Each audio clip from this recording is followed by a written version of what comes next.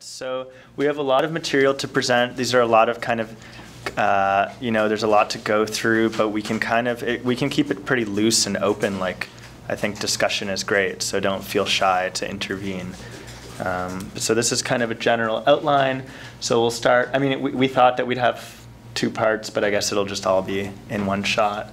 But so just kind of talk a little bit about how we think about these different practices and how to kind of conceptually at a very global scale think about their relationship. Talk a little bit about hypnosis, suggestion, and placebos, and then transition into thinking about meditation, and then how some of the themes that we talked about, like suggestion and placebo and so on, might actually be more relevant to the science of meditation than people have tended to think. So this will kind of open up into a conversation about narrative and context, expectation, and how they might play a role in contemplative practices and meditative practices. And then thinking about kind of expanding what we think of when we talk about meditation, because the scientific field has really focused on a pretty narrow understanding of what meditation is, that's really oriented around kind of mindfulness-based practices. So we'll get into that, and opening up into thinking more about cultivating the imagination, and more, the kinds of things that we were talking about this morning with Tanya about kind of interacting with invisible beings and so on. And then we'll kind of, this will all culminate in a rant on the part of Samuel here, which I actually am quite sympathetic to, and it's nice to see that actually a lot of thought seems to be converging to a similar theme, but thinking about how to kind of open this dialogue that's emerged around mindfulness and so on, against what we call the tyranny or the hegemony of the present moment. And this kind of idea that the only meaningful thing is what's happening here and now, and the idea that maybe that's a bit of a simplistic, impoverished notion of meaning and human existence. Perhaps I might offer just very brief clarification by way of framing the audience's expectation. So I'm here very modestly. I'll be in the background mostly for this presentation to fill in for Amir Raz, but also hopefully to pick up on a conversation that I hope to have begun with you all on presenting the cultural affordances model. So during my talk with Maxwell, I spoke very briefly about our experiments in placebo therapeutics as a way to potentially operationalize experimentally the cultural affordances model. So the question was, can we curate a particular context ecologically and culturally that sort of activates people's expectations of healing?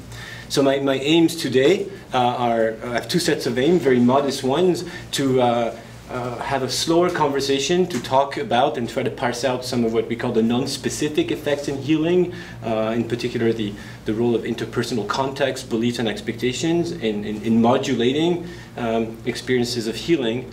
And then in the second part of the talk, I'll briefly attempt in a more ambitious way to sort of deflate the notions of hypnosis, placebo, suggestion, conjuring imaginary friends, and this deflationary account of all these different processes might enable us to have a conversation about culture more generally, about cultural modulations of attention. And then in the end, what we hope to achieve with discussing the tyranny of the present moment is having established a set of conceptual tools to think about cultural context, to think about the ways in which our attention and our expectations and our experiences are sort of automatically modulated by each other. Can we propose modestly some sort of a diagnosis of contemporary social pathologies? And in particular, we will be asking precise but tough questions about the place of mindfulness culture and the culture of self-care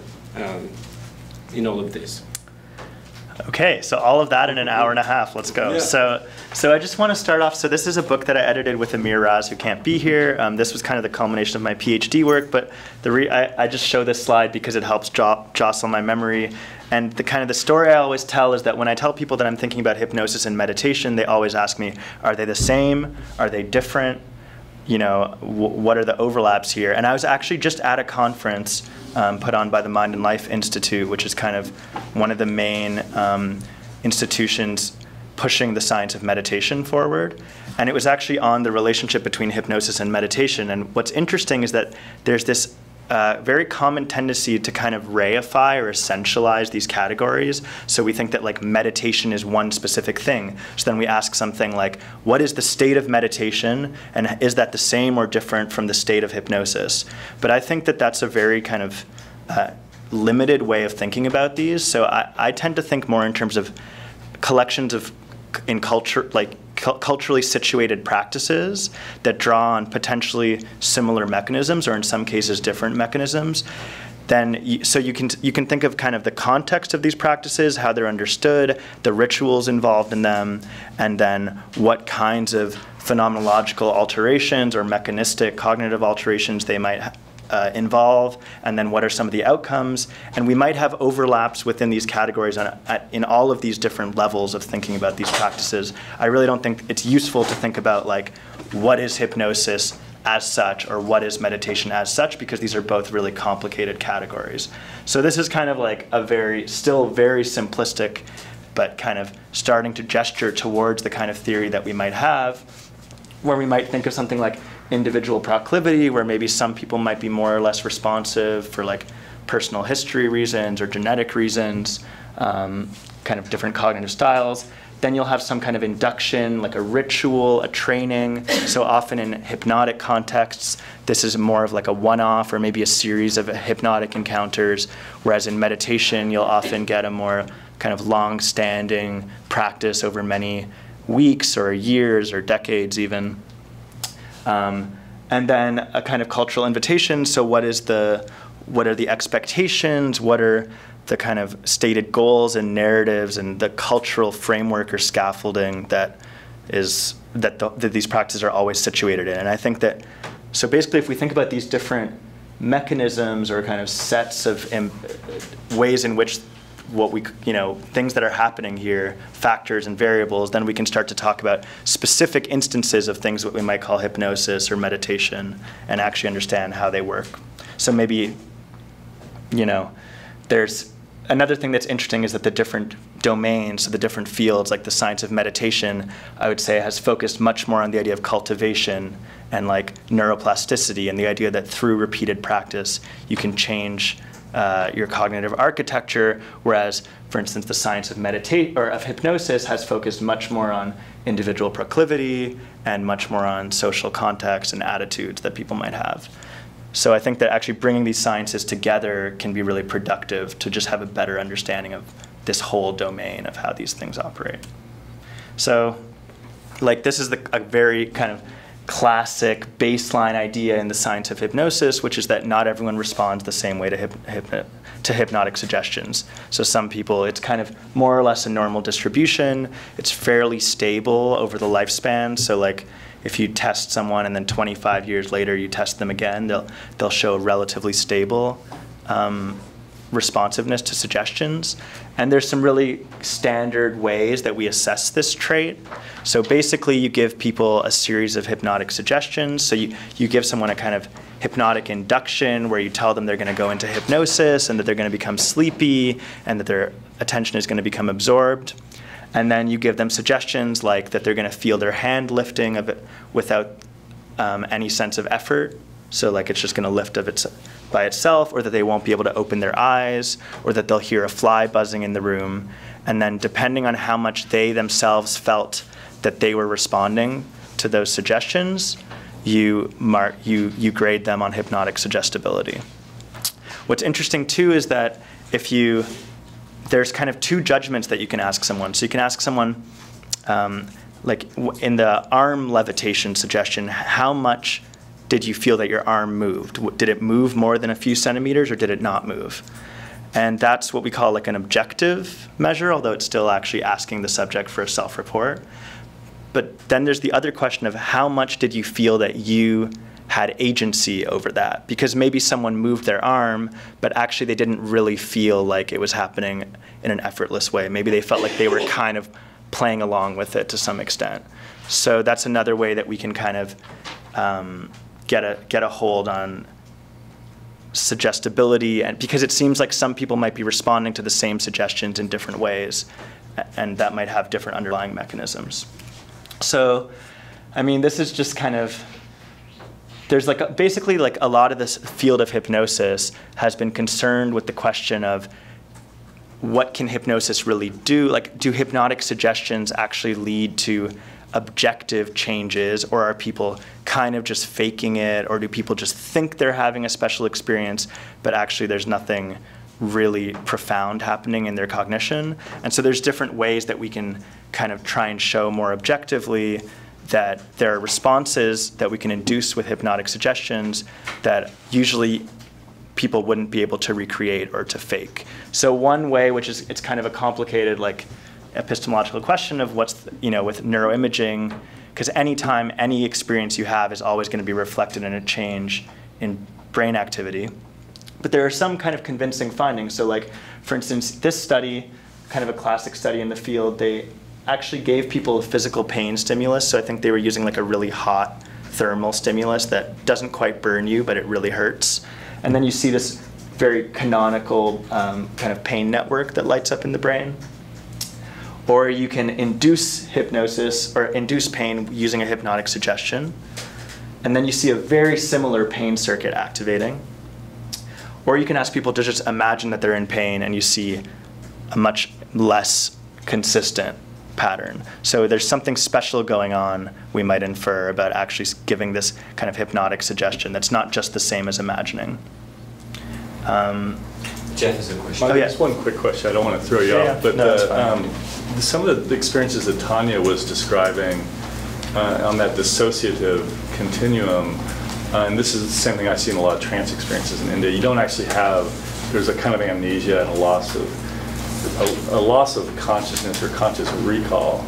It seems like that would pose some, I don't know if this is in the same family, maybe, some of these, but wouldn't that pose some challenges for them if you're assessing those experiences through a self-report, self-recall? Was I raising my arm? Well, if you're in a fugue kind of trance state, maybe you don't. Yeah, that's actually a good point. Yeah. I don't know. I've never actually really thought about that specifically. Okay. Do you have any thoughts about that, Lawrence? Like, I mean, most people don't have amnesia, and there actually is an amnesia item on the Harvard scale, which is one of the classic scales. Amnesia can be induced with the hypnotic suggestion. So there's a suggestion where basically you will forget the experiences that you went through until there's a cue. Many people who score highly on other items, like say, well, my arm was moving on its own, wow, and will not have amnesia. So just in terms of data collection, it's not much of a problem because there's a minority of people who are really having compelling amnesia. It is an interesting notion that you might get a false negative score from some people, like, oh, it looks like you're bad at this, and actually they were just totally, they were the whole thing. I guess the other part of it is, and actually what makes me think of this is, when Ram Sapkota tried to do the Harvard group scale in Nepal with kids who had possession experiences, and he didn't call it hypnosis because that didn't mean very much. This is a test of your concentration and your imagination. As soon as he started the scale, some of these kids who had possession experiences felt that before it had a possession. So that kind of fits with your thing that it's all of a domain in their mind somehow, even though he wouldn't imply that. Yeah, so they are. And they're making some connection, and they're having this more profound dissociative response, I guess, or it looks like that. Mm-hmm. So that could be, and that was a measurement problem for him practically. He couldn't administer the scale to the people for who probably would have scored highest on the scale had they been able to go through all the items. You could flag those people who have the amnesia experience, and then for further exploration of some kind. I mean, I suppose the scale also, in a way, in the structure of it, assumes that amnesia is suggested, like that it's because so the suggestion is that you will forget the experiences until there's a certain cue, at which point you'll remember the experiences again. So it's actually, when you're reporting, there's kind of two phases. First, you report under amnesia, and then there's this cue to remember, and then you have another opportunity to, and that's how they score the amnesia item. But I think, that one's quite rare. That's quite a difficult item to pass. Most people don't. So this is just kind of a fun demo of, I mean, how many people are familiar with the McGill effect? Not so many. Okay, so this is basically another way, without relying on kind of the complicated questions about neuroimaging, reverse inference, and so on, to see whether we can override effects that are quite automatic in our perception using suggestions. So this is the McGill effect, which I'll show you. So basically, I'll play this video, and if you just look at the speaker and listen and just pay attention to what you're hearing. Ba, ba, ba, ba, ba, ba. So what was, did anyone want to volunteer what they heard? No. Okay. Yeah, so most people will hear something like da, da. Now if you watch it again, but close your eyes. Ba, ba, whoa. Ba, ba, ba, ba. Yeah, so I don't know how many people. Those are 2 videos, right? That's the same video. So basically what's happening is that there's this kind of auditory visual integration that's happening in speech processing at a very low level, very quick in the cognitive hierarchy, where basically what you're seeing is interfering with what you're hearing, and so the video is actually dubbed with a sound that doesn't match what you're seeing them mouthing, and so the video of them mouthing something like ga or da actually automatically interacts with what you're hearing, and it changes your auditory percept. So what we can do is give people a suggestion where their hearing will become like super hearing, like a hunting animal, and they'll be able to very clearly discern what they're hearing. And what we find is that for highly suggestible people, this dramatically reduces the auditory illusions that they experience. So this is a way of showing that only for these special, this kind of highly suggestible segment of the population, this kind of quick verbal suggestion can dramatically alter low-level processing in the perceptual system of the brain. That normally you wouldn't really be able to fake this because it's a behavioral index that, it's a performance measure. So you can try, but you're not going to be able to figure this out normally. So, what's interesting about suggestions, so you might think about like suggestions in the science of hypnosis are usually like these kind of quick verbal suggestions, like you are going to experience this, or your perception is going to change in this particular way. So it's interesting to think about how that's different from just giving someone an instruction to do something. And what's been discussed a lot in the literature, it's called the classic suggestion effect, is that when you carry out a suggestion, it should feel like it's happening of its own accord. So it shouldn't feel effortful. It's like your perception is changing, but you're not doing anything actively to make it change. And that's kind of one important distinction between, or maybe the key distinction between instructing someone to have an experience or to do something with their mind versus suggesting to them that something is going to happen involuntarily to them. So, there's like a very complicated, there's a lot of different theories about how suggestion works and how hypnosis works. One of the, I think, most kind of promising avenues of thought has to do with something about our sense of agency. So normally when we perform an action, like let's take the example of just the hand levitating, which is like a classic hypnotic experience. So clearly, the hand is levitating because somehow the body and the brain are, sending a motor command to levitate the hand. But there's something about the suggestion experience or the hypnotic experience where the awareness that one is sending that motor command is somehow dissociated. So you're not monitoring your own volition somehow. So there's this there's some dissociation between an action that you're making, whether it's a mental action or a physical action, and then your monitoring of the fact that you actually were the one who initiated that action.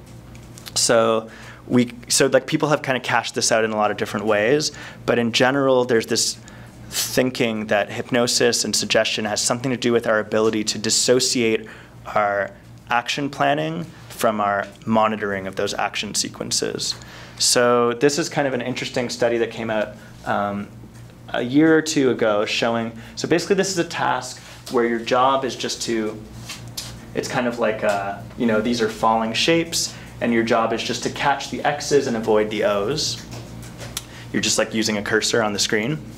And then you modulate the lag. So you introduce a lag so that as you're moving the cursor, there's like this little annoying lag where you're not quite in control of it.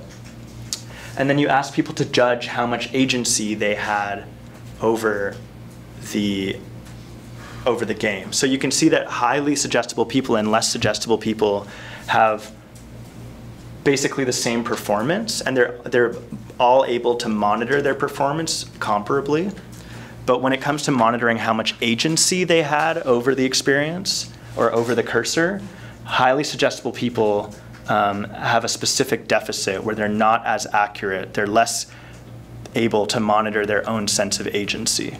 So there seems like this is kind of pointing to something about, again, this idea that somehow you can be the agent, or you have some kind of dissociation where you're not as meta-aware of your own intentionality. And that's maybe what allows for these experiences of a hand levitating out of your control. And we also, I think there's good reason to think that this might also account for things like possession experiences and so on. But that's kind of an open question that we're starting to explore now, actually.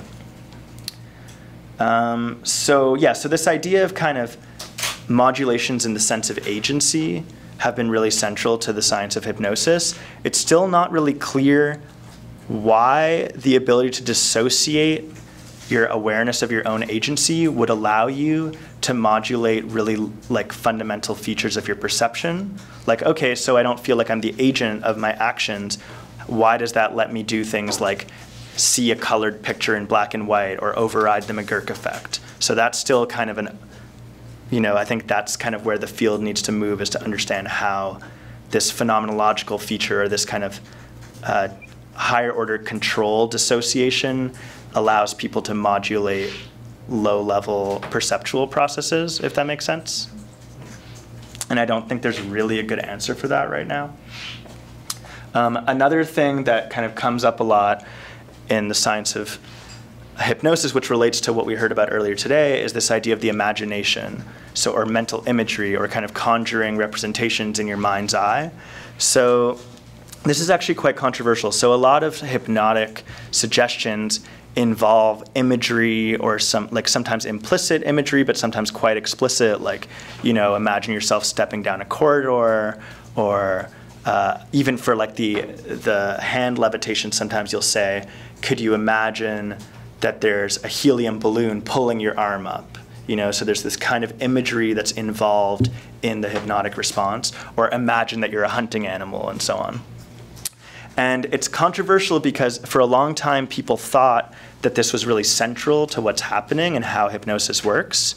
But then there's been some debate around that, because it turns out that even if you tell people to imagine, if you give someone a suggestion, but you tell them to imagine the opposite, so you might tell them that their hand is rising involuntarily, but you ask them to imagine that their hand isn't, you can actually still show suggestion effects when they're imagining the opposite experience. So people have used that to argue that imagery might not be as central a mechanism as we think. I put this slide up because we did a meta-analysis of all of the neuroimaging studies of hypnosis. And so it's a bit of a messy thing to do, because basically what you ask is, you look at all of the fMRI studies that have shown a difference between responding to a hypnotic suggestion and doing the same thing without a hypnotic suggestion. So these are like all kinds of different suggestions, all kinds of different tasks, and you lump them all together and you ask, is there something that transcends all these differences? Is there something about just hypnotic suggestion overall that's consistent across these studies statistically? So it's quite a messy conceptual thing to do.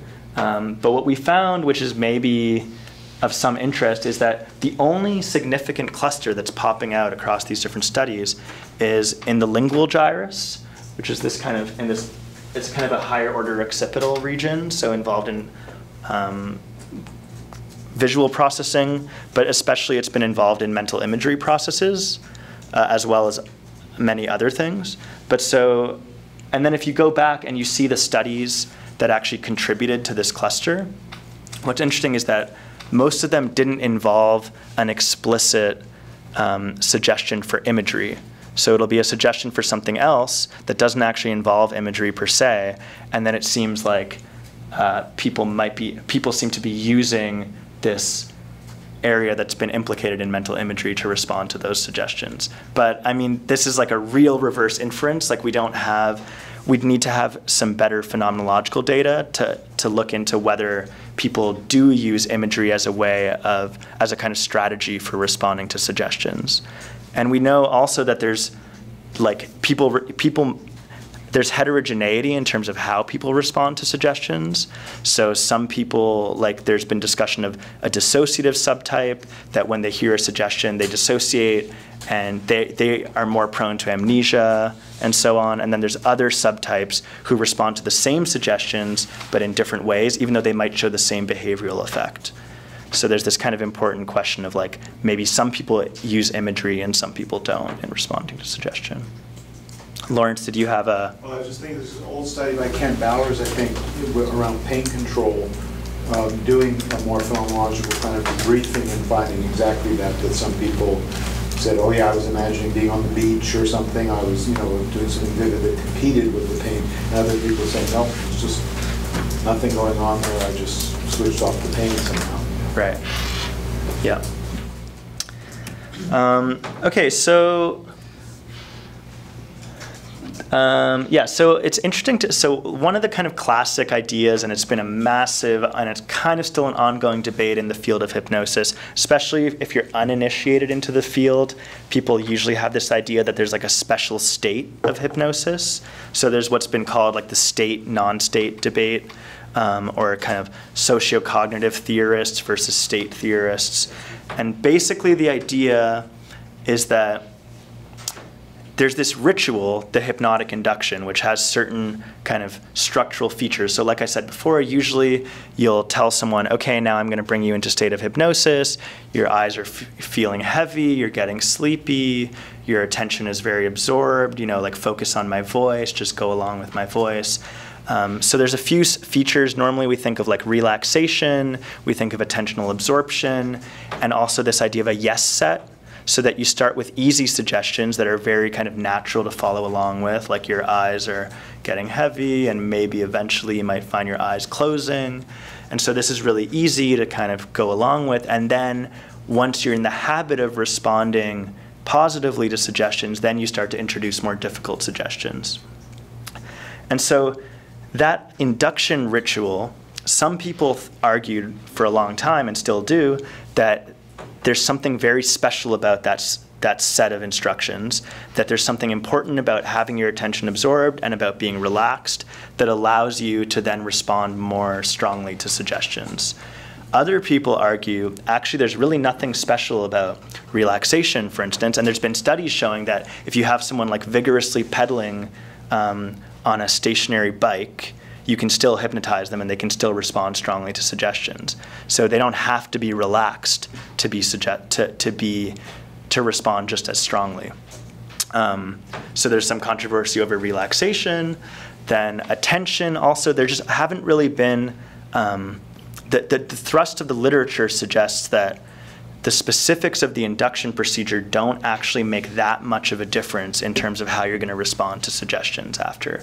So at this point, I would say the overall, what we tend to see is that like 80% of the response, that's kind of an estimate and it depends on the specific suggestion, but you can get about like, 80% of the suggestion response, even if you skip the induction procedure entirely. So like some of the most striking effects that we see with hypnosis, you can reproduce them with a highly suggestible person by just giving them the suggestion cold, with no induction, no relaxation, no absorption, and so on. Some people argue that that's just because those people are so prone to hypnosis, to this special state, that they just naturally slip into hypnosis as soon as you give them any suggestion. They spontaneously hypnotize themselves. But that's kind of been a complicated position to uphold empirically, because it's kind of hard. If you just say that at any time you give someone a suggestion, they naturally slip into a state of hypnosis, then it becomes very hard to dissociate those two things. So clearly if you give someone a set of suggestions or instructions that correspond to a classic hypnotic induction, you do see changes in their brain. You do see like a specific set of phenomenology, like more relaxation, more focused attention, and so on. But the key is, does that specific phenomenological state actually, or cognitive state, actually enhance response to suggestion? And it seems like in most cases that it might a little bit, but that doesn't seem to be the key variable. What's also interesting is that some people have argued that yes, it does enhance response to suggestion to some extent, but that's just because it's a suggestion. In our culture, we associate hypnosis with the idea that we're going to become responsive to suggestion. So this was a study that basically used the exact same hypnotic procedure, but in one condition they called it hypnosis, and in another condition they called it something else I don't remember off the top of my head, maybe like something like creative imagination or some kind of relaxation procedure. And they found that just calling the exact same procedure hypnosis actually increases people's suggestibility after that procedure. So there's something about just the cultural narrative around hypnosis that is part of what's going on here and part of why the induction works to some extent. But so this kind of whole idea that actually the bulk of the variance in these effects is coming from the suggestion. It's coming from the suggestion itself and the suggestibility of the individual, not a special state of hypnosis. So a lot of the field has kind of shifted towards the broader domain of suggestion. So just thinking about how, without any specific hypnotic context, suggestions might be affecting us all the time in our daily lives or in all kinds of contexts that normally we wouldn't think about, how kind of the concepts or the words that we're receiving are actually influencing the way that we experience a situation. So, this kind of relates to like placebo effects. Just one quick question as well. It made me think of almost like the adaptiveness of this ability for social coordination. I'm just curious. There are these studies by Zigalatis and others about synchrony and various physiological kinds of responses during like fire walking or other kinds of rituals. I'm curious, does that, which you could imagine that could be following suggestion type principles possibly. Is there any attempt to connect this literature with larger literatures of social coordination and that's basically what Samuel will be talking about. Oh, okay. Yeah. Okay, great. Yeah. So, just to say, like, maybe you could also think about suggestions as encompassing more than just verbal suggestions. So, like, cues in the environment, a white lab coat, a needle is going to help me, a placebo pill, and so on. So maybe with that, I'll pass it over to Sam. Oh, thanks. So what I'm going to try to do is first bring things back in like a more general anthropological and philosophical lens. And then later on, we'll get to talk. Hopefully, I'll get to probably not answer your question, Jeff, but maybe pose it in a sort of a precise way, because in a few moments, we'll be talking about tulpamancy, the new subculture of people who conjure imaginary friends. And I'm often solicited to talk about, tulpamancy, but really the part of that study that I did that really lies closer to my heart is this notion of hypnotic sociality that I developed that I think not many people like or understand, but this idea that being social, being cultural, routinely recruits the kind of processes that you might call hypnosis. So I am also, perhaps more so than you, Michael, I'm of the socio-cognitivist camp in trying to understand hypnosis. I'm a big deflationist about the importance of the induction ritual, and I say this as someone who trained in clinical hypnosis, who uses clinical hypnosis in the lab, who likes to work on different induction rituals. But I very much like, Nicholas Spanos' idea that the induction ritual is just a culturally situated practice that may enable us to reach some kinds of processes that are routinely recruited in lots of other ways.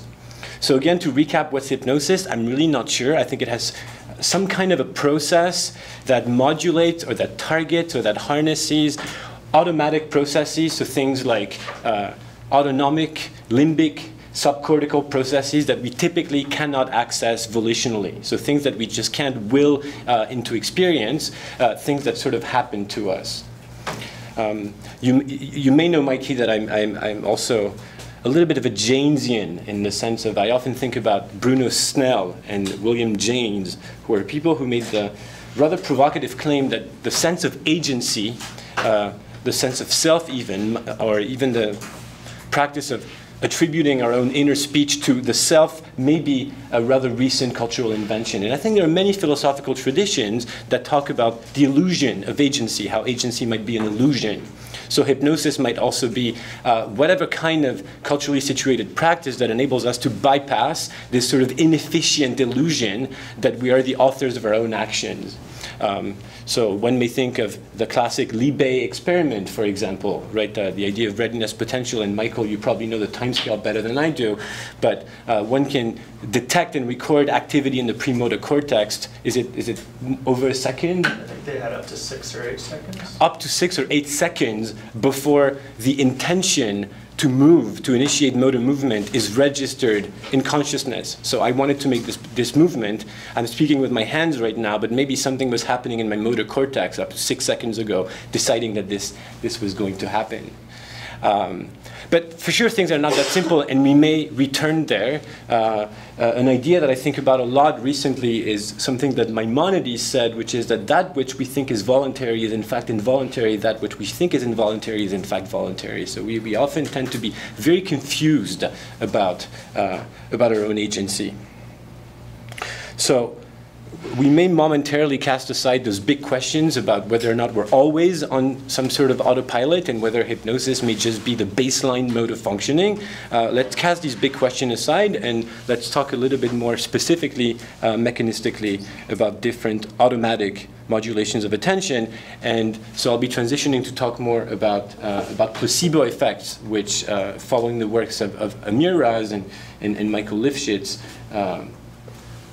may be an interesting way to think about those kinds of modulations of automatic processes.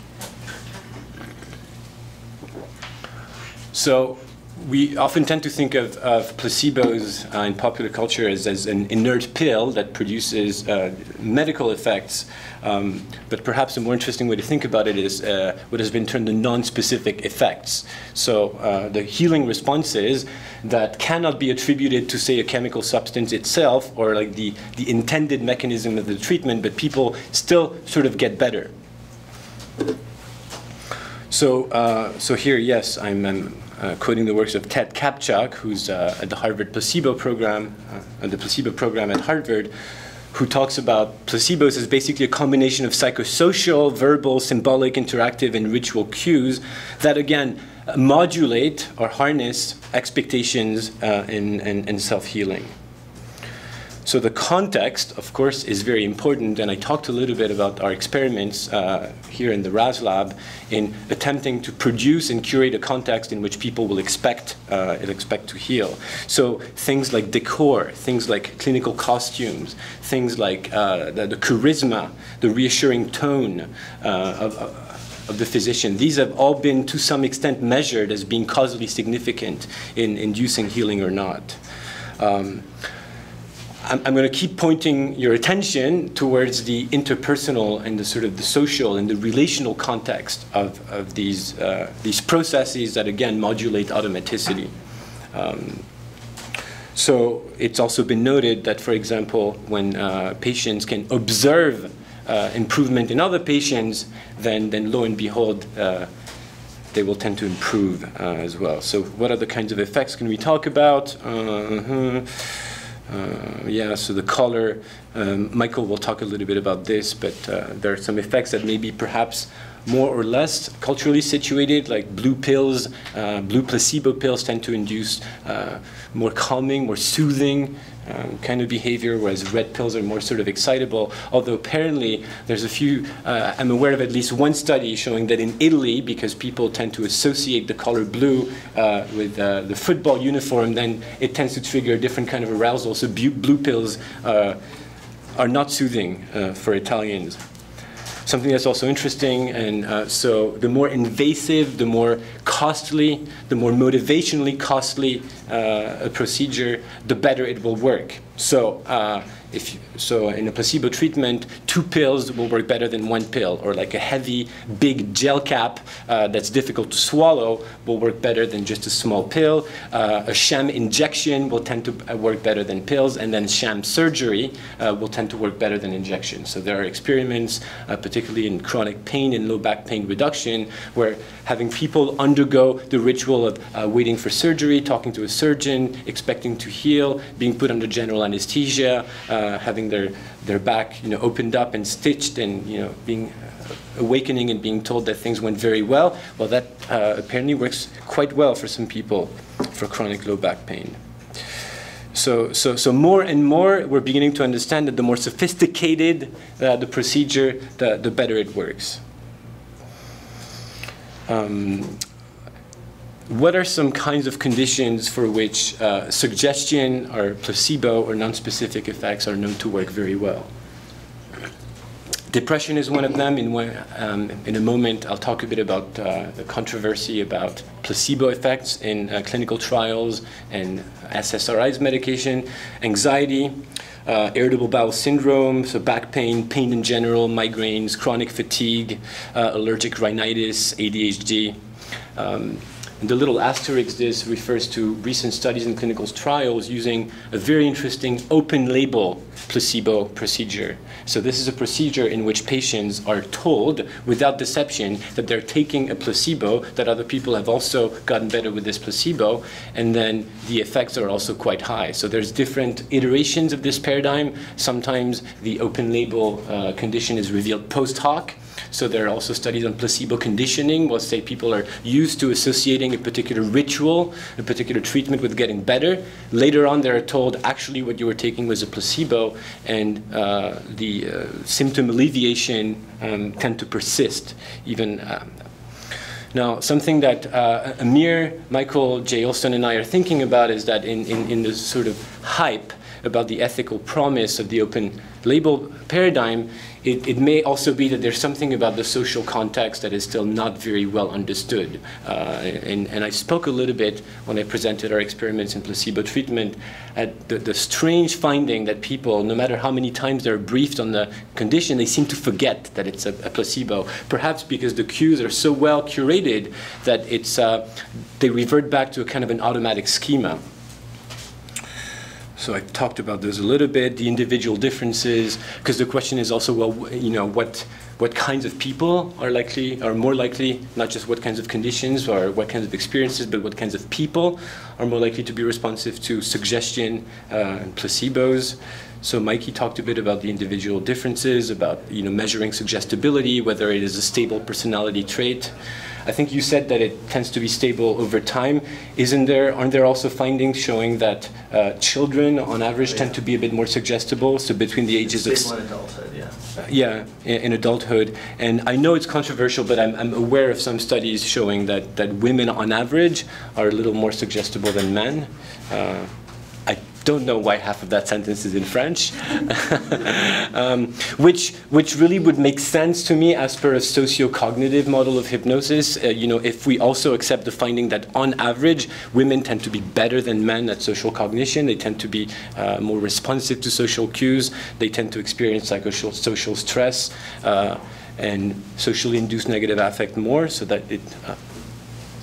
We also found, I don't have a slide for this, recently that smartphone addiction and smartphone overuse also correlates with hypnotic suggestibility quite strongly, and that fits quite nicely with one of our hypotheses that I talked about already, that smartphone overuse has something to do with hypersocial tendency, with responsiveness to social cues, and we also found that on average females are more prone to smartphone addiction. We don't have a whole lot of time to get into this. Often people get really interested in the ethical question about placebo therapeutics and using suggestion for treatment, because we do find that there are many, many kinds of automatic processes and healing processes that happen with suggestion procedures, I think it's also important to try to parse out those aspects of human experience and of human distress in particular that are amenable to suggestion interventions and those that are less so. So I often like to say, well, you know, a placebo is not going to cure a tumor or cancer, but it may help improve some different dimensions of the illness experience, like hope. So there are studies, for example, in oncology treatment of placebo, open-label placebo treatment, improving appetite, reducing fatigue, improving quality of life in general. And there probably is quite some promise about the kinds of chronic conditions that still elude our best nosological understanding and that still are not very responsive to treatment.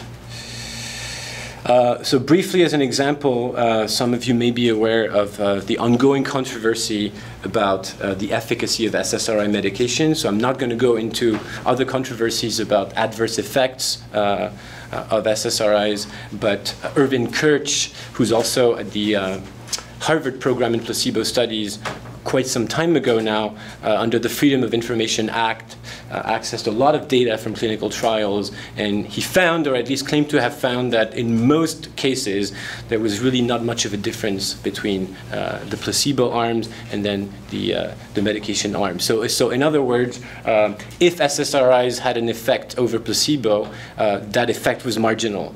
I think it's important to point out that subsequently it's been found in several studies that SSRIs do have an effect for people who suffer from severe depression as opposed to mild or moderate depression. But even then, some people like Joanna Moncrief and others in the critical psychiatry movement have made the argument that those effects, the improvement that we find even in clinical trial or in clinical practice of people taking SSRIs may be largely attributable to placebo rather than, or non-specific effects rather than the chemical properties of the drug. So briefly, this study, when is it from? I think 2017. It's one of my favorite studies. It's very elegant, very well designed, done in Sweden. This is a study in which verbal suggestion is shown to influence both the clinical outcomes and the neural dimensions of escitalopram treatment for social anxiety disorder. So escitalopram is an SSRI. So the study of the design was really clever. It was a randomized controlled trial in which both groups received a standard dose, I think 20 milligrams of the medication over 9 weeks. But one group, the overt group, was given accurate information about the treatment, including some hope that they may improve. So they were told, you're taking this SSRI, it's been shown to work for other patients, you know, your symptoms will likely improve. The other group was told that they were taking an active placebo from which no improvement could be expected. So the experimental group was basically a nocebo condition where they were told, well, no, this is not going to work, but we're just testing this active placebo for further clinical trials. I don't have the slides here, but the effect size was really huge. So people in the overt group who were given accurate information plus hope on the treatment had something like 3 times better symptom improvement over the course of the trial, basically twice the effect size, and there were also some different brain findings in an emotion face recognition task or something. I forget the exact results, but even neurally there were some interesting results. So this goes to show again just the importance of, well, as it verbal suggestion, but also the whole interpersonal and social context in which people's expectations are modulated. So I won't go into this very much now, but if you're interested, you can look at the World Medical Association Declaration of Ethical Principles for Medical Research, where increasingly it is being recognized that placebos, when introduced judiciously, bear significant promise for the treatment of some conditions, including chronic conditions.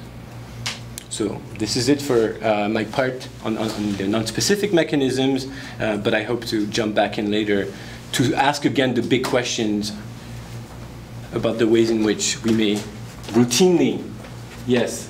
So one quick question you had mentioned, because my understanding of the Kirsch work, it was qualified in a way that you qualified it with. There's less of a placebo effect for severe depression. That's right. But then you said there's something else by who's the monk or who? Moncrief. She wrote a book called The Myth of the Chemical Cure. She published a few articles in her journal. I think she's interested in. But you said it was not, even among the severe depression, it could be shown as being placebo-driven. But my understanding was that, precisely when you divide it out, the kind of placebo contribution to, versus SSRIs in the mild and moderate versus the severe groups, then you saw quite a difference. Where in the severe group, there was quite a difference between the placebo group and the effect of the SSRI. Yeah. So there is, and it's always really difficult to attribute, this to specific or non-specific effects. The kind of study that I think we need are like the ones that I just presented. But imagine the one that I just presented with like maybe 2 more arms. So in 2 more arms, it's placebo only. But in one condition, they're being told this is the real treatment, and then in the other ones, they're being told it's a nocebo. And then you could even introduce another condition where people are given really, really high hopes, where people are told, well, 99% of people reach total remission with this. And then comparing the results with broad enough sample size, we may be able to better answer those questions. It's Joanna Moncrief? Joanna Moncrief, yeah. Okay, so now we're going to kind of start to transition towards meditation and, try and think about how some of these mechanisms might also be at play. So this is just to kind of remind you that different types of placebos might have different effects. So then if we think about something, this is kind of an interesting 2018, 2019 version of meditation, but if we think of something like Muse, the brain sensing headband, which is a $300 headband, which basically is a kind of consumer-grade neurofeedback device that reads your brain waves and gives you feedback on how active your mind is or how well you're meditating, so that if your mind is very busy and chattery, then you'll hear, you'll hear some kind of like stormy sound or like crashing waves, and then the more quiet that your mind becomes, the more peaceful that the soundscape becomes until you're kind of hearing birds. And that's when you're meditating very well. So this we might think of in a way as a kind of super placebo. So we know that this actually works. So if you use a Muse brain sensing headband, it actually does lead to some benefits in terms of attention and potential, like some affective regulation. But it's unclear why exactly that is. So you might think that it's because of the brain feedback that you're getting, but there might also be a sense in which there's something about the fact of putting on this fancy equipment, paying $300, and sitting with this thing on your head that might actually bolster the suggestion that you're going to be improving your attention. So there's actually like a pretty vast literature on neurofeedback and using these kinds of, brain feedback interventions for clinical conditions as well. And some of my colleagues and I have done big systematic reviews of this literature. And what we find is that most of the studies, actually the situation is getting better, but up until quite recently, most of the studies really weren't very well controlled. So that although you were seeing improvements in the neurofeedback arm, you didn't really have an adequate control group where you would use some kind of sham neurofeedback, like where you get the same kind of fancy equipment and everything, but not veridical neurofeedback, which would actually allow you to tease apart what's actually making the difference. So to clarify, so like this is an example of a study that we were commenting on, where basically it was people with insomnia, and they were going through this EEG neurofeedback scenario, but one of the groups was getting sham neurofeedback. So they were getting brain feedback, but from a frequency in the brain that there's no reason why they would think, why it would be related to their insomnia. It was actually just kind of a scrambled, random brain signal. And what they found was that, so people who got the genuine neurofeedback, they were able to regulate their brain state, whereas the people who got sham feedback couldn't regulate their brain, obviously. Both of the groups in both of the groups, the patients reported a subjective improvement where their sleep quality was better, but when it came to actual objective sleep quality measured by polysomnograms, there was actually no difference in either group. So basically, whether you got real neurofeedback or just a sham neurofeedback, you had the same clinical outcome.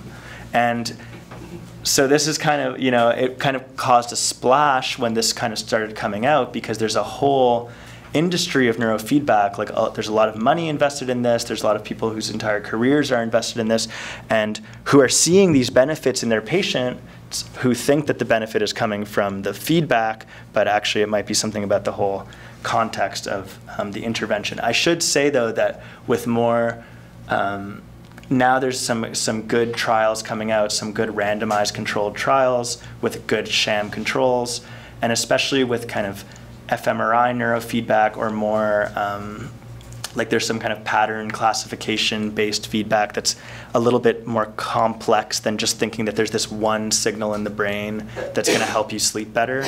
And those interventions seem to have a little bit more of a specific effect of the brain feedback. So it's not that we're saying that neurofeedback doesn't work at all, or that it's all a placebo effect, but it's just to point out that a lot of the power of this intervention might be coming from the social factors that normally people have thought of as kind of noise or something that doesn't matter.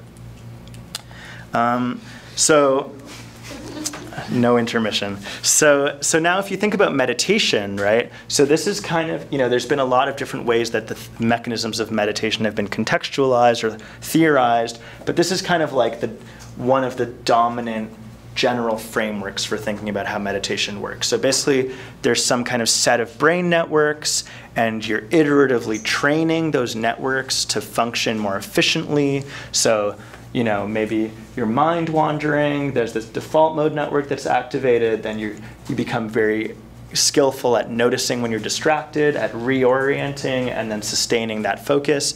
And this is a kind of, so it's a kind of brain training where you're a person learning to do this specific thing, and that's what allows you to then attend non-judgmentally in the present moment, and then that's what's causing clinical benefits. So this is another paper that it was in 2011, and this has been really one of the most influential mechanistic papers, like a review paper. It's been cited almost 2,000 times. And these are kind of the mechanisms that they propose. So attention regulation, awareness of the body, reappraisal, exposure to emotions, extinction, reconsolidation, change in perspectives on the self. But so all of these mechanisms, I think that all of these mechanisms are very important in meditation for sure, but what's missing here is some kind of social picture, that there's anything about the kind of worldview that you have, or your expectations of what you're doing, the people you're around, even the way you're situating your body socially, that's completely missing from this picture. So then there's been this kind of what you might think of as like a contextual turn or a cultural turn in the science of meditation in the last few years that has started to really emphasize the fact that, basically these practices are not just an individual brain, like alone in a room regulating itself, but that they're always culturally embedded, and that the context, the social context, might actually have a constitutive effect on the outcomes of the practice, or on what the practice is like. So for instance, David McMahon, who is the editor of this book, which is really an excellent book for kind of bringing together social scientists and humanities scholars to think about this intersection between Buddhism and science.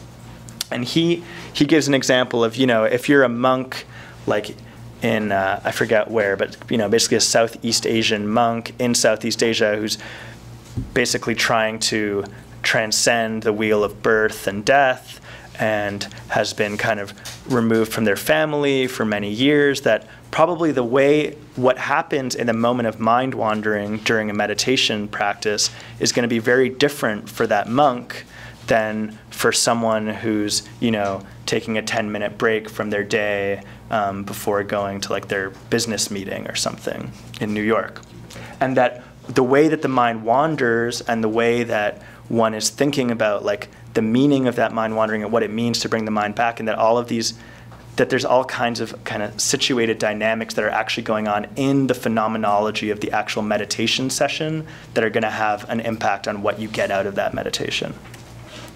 So, I mean, this is like a really complicated thing to think about the situatedness of meditation. It's not that there's one thing going on, but I think one interesting place to start that relates to kind of the science of suggestion and hypnosis and so on is how just basic expectancies might be affecting what's going on in meditation. So this is just a study that kind of showed this quite elegantly. It was a short-term meditation, so novices who had never really meditated before, and they were just introduced to meditation and told to do like a very simple breath awareness exercise, like a kind of mindfulness practice. And in one condition, so with half of the subjects, they told people that meditation improves your attention capacity and that after the meditation, you're probably going to have kind of enhanced attentional abilities. In the other group, they said that because you're meditating, you're going to kind of exhaust your mental resources and you're going to have worse attentional performance. And they found that the effects on like these attention tasks were completely opposite in these two groups. So even though they did the exact same practice, the outcome was different. Now, obviously, this is kind of a microcosm. I mean, it's not clear that what you do the first time you ever meditate for 10 minutes is going to be the same thing that happens like after years and years of meditation. But it is the case, right, that even years and years of meditation is a buildup of 10 minutes of meditation, like, you know, incrementally. So if we can see these effects in the short term, to me, it makes sense that similar kinds of expectation mechanisms might be in play in long-term meditative training. So I did like a lit review of, there's not too much, but there are some studies looking at the relationship between expectation and meditation. So, you know, there's a few studies showing that if you tell people that that meditation will increase their attention or affect their physiology, that you actually see modulations in their physiology or attention. A lot of these studies were like from the 80s. You know, highly suggestible people do seem to respond more strongly to certain kinds of meditation. Initial expectations might be related to how much you actually sustain your practice in the long term. Yeah, and there's actually been some studies showing that without giving any instruction of meditation, but just telling someone to sit quietly and calling it meditation, you can get some of the same effects as actually giving a specific meditation instruction. But again, like, I really don't want this to be some kind of like deflationary account, because I don't think it's the case that meditation is just suggestion or just placebo. But I think it's interesting to consider the possibility that part of what's going on in these practices is that you have a specific idea about the outcome, and that might actually help you regulate your mind in a way that aligns with the outcome that you're hoping to cultivate in yourself. So I think that, you know, we know also from placebo studies with, like, you know, a placebo pill, that the kind of placebo mechanisms can actually interact with, like, the constitution of the gut in that moment to actually synergistically create a different effect. So it's not that there's like nothing going on chemically in terms of the actual molecule of the drug, but that there's something about your ideas that actually can, let's say, make your gut more responsive to the drug in a particular way. So there might be something similar going on where there is a training of attention that matters, but there might be something about holding a particular attitude or expectation that can actually facilitate that training effect. Mikey, may I briefly interject about something we might have a chance to talk about later? Just in trying to historicize these studies without knowing much about the conditions in which, say, no differences were found or meditation was found to be more effective.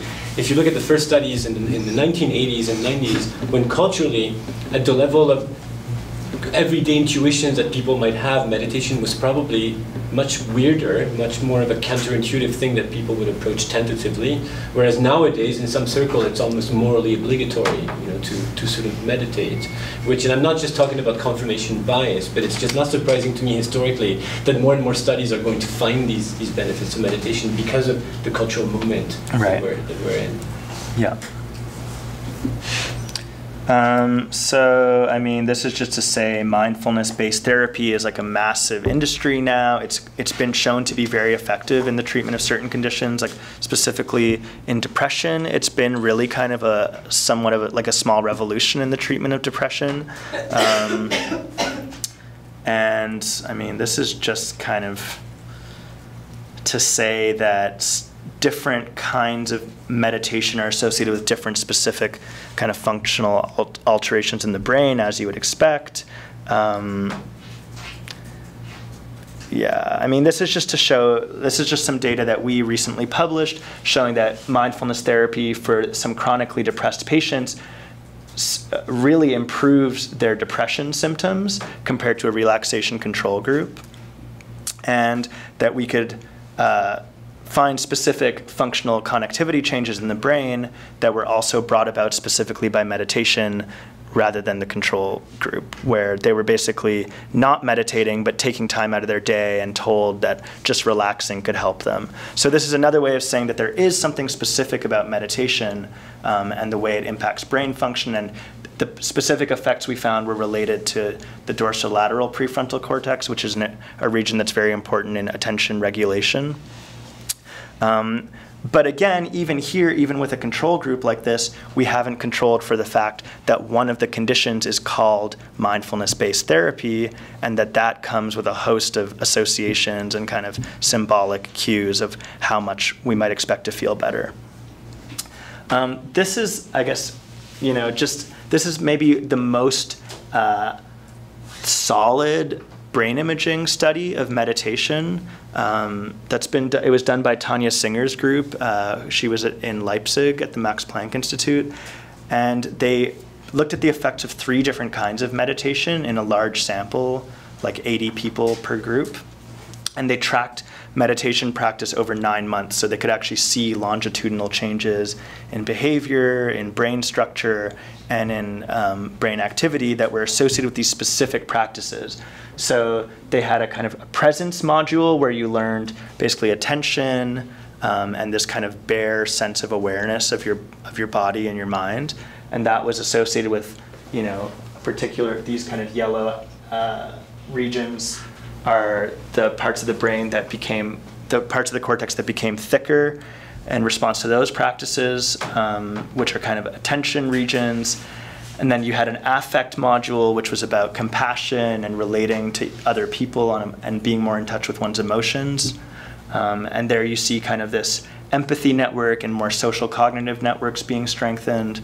And then there was this perspective module, which was more about kind of becoming more aware of the patterning of your experience and kind of deconstructing the mental structures that we normally take for granted, basically. So kind of what is the self, and kind of analytically thinking about what and who we are. And that was associated with these, another set of regions. But basically the idea here is just they also found nice correlations between the specific brain network structural changes and actual behavioral changes in terms of how people performed on theory of mind tasks or attention tasks. So this is just to say that there are kind of specific effects of these different practices. Also, there's this kind of question about the different phenomenological dimensions of practice. So they did very thorough phenomenological interviews with participants as they were going through these different meditation exercises, and they find, so here they're mapping like which parts of the body felt more active in these different practices, and also which colors were reported as being kind of associated with the experiences, which is kind of interesting to think that there might actually be some kind of systematic relationship between colors and different practices or phenomenology. And what's interesting here is that the interviews were rather non-directive, so it's quite open, and people just tended to cluster around certain colors. For instance, these kind of warmer colors for the loving kindness meditation, which is interesting and potentially culturally mediated as well. I'm wondering, okay, so another thing that's kind of interesting to think about in the field of meditation is that it's tended to focus on a very limited subset of practices. So like I said, I mean, there's been this kind of mindfulness revolution, some have called it, or, you know, this kind of trend of mindfulness in contemporary culture. And a lot of that, I think, comes from mindfulness-based therapies, which have been quite successful clinically. So until recently, you know, the field of meditation was really focused on mindfulness practices, this kind of practice of becoming aware of your experience, reorienting your attention on some kind of attentional, like an object like the breath, and then learning to regulate your attention. So it was really framed in terms of attention regulation.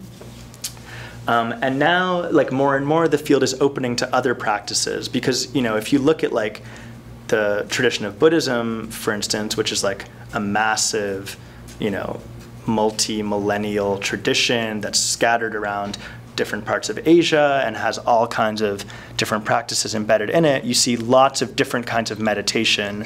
Meditation is not just this kind of mindfulness practice. So one really kind of, a lot of energy has gone now into thinking about compassion-based practices and social affective practices. But this was a recent paper in one of the biggest journals in the field of cognitive science, opening up the domain to think about all of these different types of practices that we might consider as part of the field of meditation. So here, like, focused attention practices are just one small square. And then you have, you know, like practices about having different relationship, like having moral vows that you have, or cultivating compassion, but also visualization practices, meditating on the foulness of the body, and so on. And so one kind of simple way of dividing this up is to think about apophatic practices, which are practices that emphasize more a kind of emptying of the mind or a kind of simplifying of experience, and then practices that are more about cultivating something or constructing something.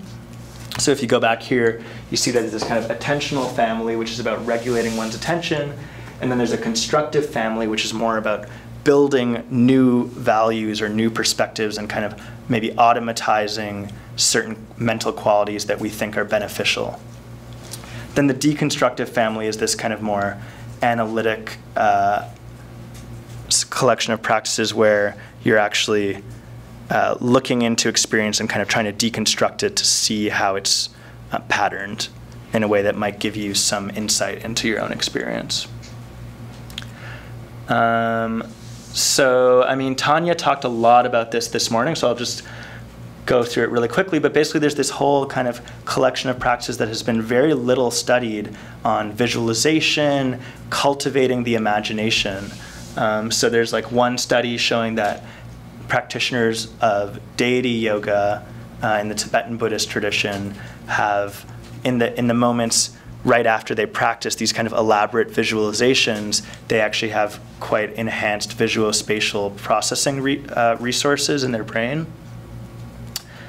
But, you know, basically there really hasn't been much. There's Tanya's study looking at how mental imagery training in the context of Christian prayer actually, you know, can improve people's mental imagery skills and also their capacity to experience imagined others like Jesus or like God as a kind of person that is subjectively real for them. So we are actually now in the process of trying to get some sense of the neural correlates of these kinds of practices.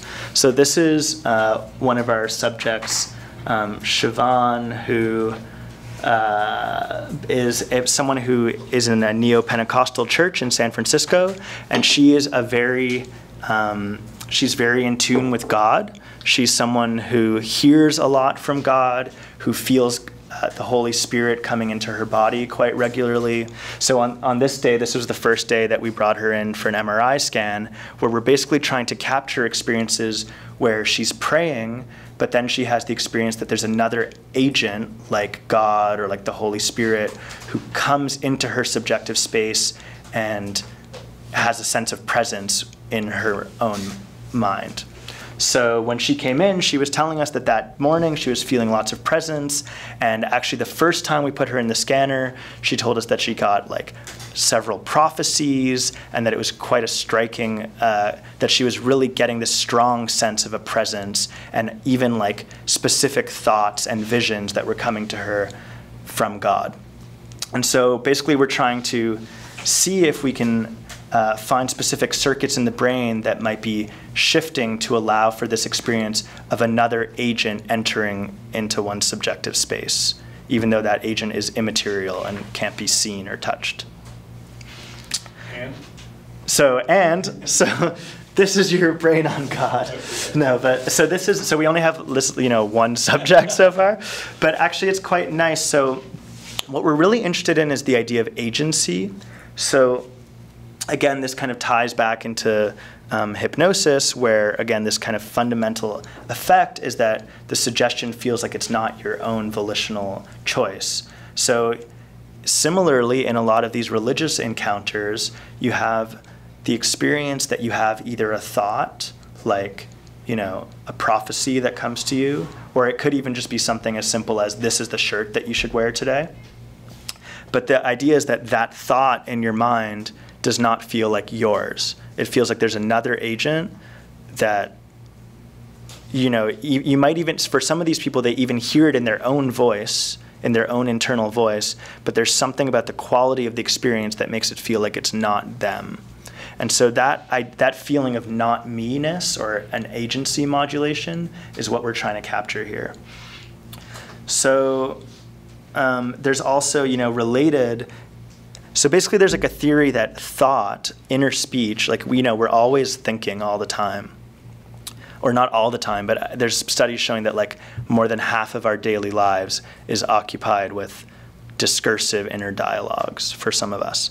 So the idea is how does that internal dialogue sometimes experienced as not belonging to oneself or as coming from someone else?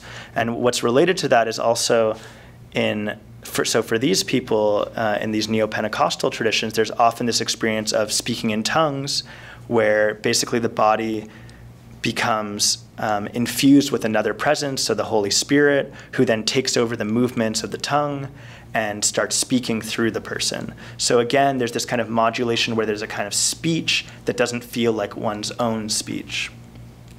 And so this is, what we see here is actually kind of nice. It aligns with some of our hypotheses that this is in the premotor area in the brain, which is an area that's involved in kind of intention planning. It's the area where, from activity in this region, you can decode up to 8 seconds in advance which button someone is going to push, even before they know which button they're going to push. So there's something about kind of motor planning and intention that gets coded in these pre-supplementary motor areas. I mean, the motor system is quite complicated, but this is definitely an area that, for instance, you can perturb it with TMS, transcranial magnetic stimulation, and that will actually alter someone's sense of agency over their own actions. And so we were specifically expecting that there would be a deactivation in this area in conditions where people are having an inner dialogue, but they feel like it's not their own. And that's exactly what we see from this one subject. So that's a little bit encouraging, but we'll have to see what we find with more data. Jeff has a question. I had a question. So there is this older literature on the God spot of the brain. I was just kind of refreshing my memory of it a little bit. And I remember it's like the right parietal lobe. And I think they were more interested in like mystical experiences of loss of boundaries of self, for example. But I'm just curious, is there anything salvageable in that older research, or is that informing any of this? Or because this goes back, I mean, even maybe 2008, 2009, I remember reading this stuff and kind of being interested in it. Yeah. But my sense was that it didn't really hold up very well. So. Well, I think a lot of it is these kind of one-off studies, which are quite interesting, but that also,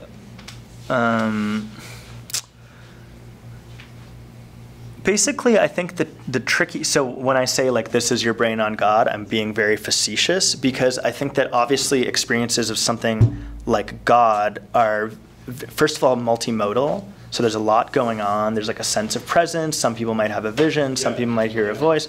And so we're trying to really like hone in on a specific contrast that we think would be of interest. So like in this whole experiment, people are speaking in tongues. And then they describe a moment during the speaking in tongues experience where they basically have the feeling that now the Holy Spirit is present and now their body is being taken over, or now there's a voice coming in. And so we're trying to use those specific moments where there's an alteration of agency and compare that to the moments right before or right after. I remember they were getting like nuns and like Catholic nuns and professional meditators, and when they would reach their peak of their experience, they would click. And that's when they would, do their scan, or at least be aware of, in a dynamic scan, that that's the point. Yeah. Tanya must know about this. No, yeah, I mean, a lot of it is Andrew Newberg's research, I think. Yeah. So we have definitely been inspired by that and kind of checking against that. Does his particular work hold up in any way? Some of the parts of the brain that he identified? I mean, like I don't really think that... has it been replicated? What do you mean by hold up? Well, I remember the right parietal lobe for some reason. That was like a. I mean, I just think the important point is that I don't think that the idea that like religious experience or like peak experiences or something are going to be.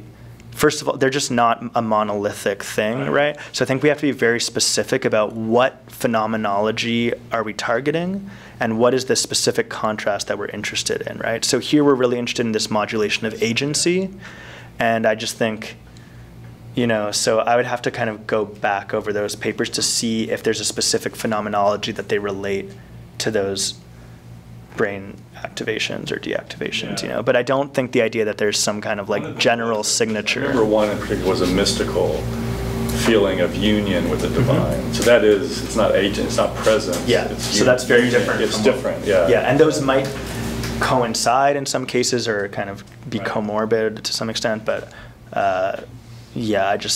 but even that idea, like union, mystical union, is a very complicated phenomenological category. Like, people might use those words in very different ways. That's an issue that comes up a lot in the psychedelic literature where they're talking about ego dissolution. Yes. And there's kind of a growing critique of that concept too, that, what is the ego? What does it mean to dissolve? It can be positively valenced, negatively valenced. Do you become unified with things outside of you? Is it more of like a dissociative unification experience? And so there's like, I just think it's really important to be quite precise about the phenomenology if we want to make any. Yeah.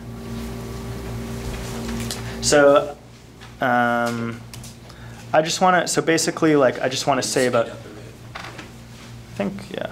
So I just want to basically say tulpamancers are interesting. So Tanya already kind of spoke about these people, but it's interesting first of all because they're not in a religious context. So tulpamancers are basically people who create imaginary or, they use their imagination to create a sentient companion that occupies the space of their mind with them, and that they kind of share their body and their mind with this other being who they've created.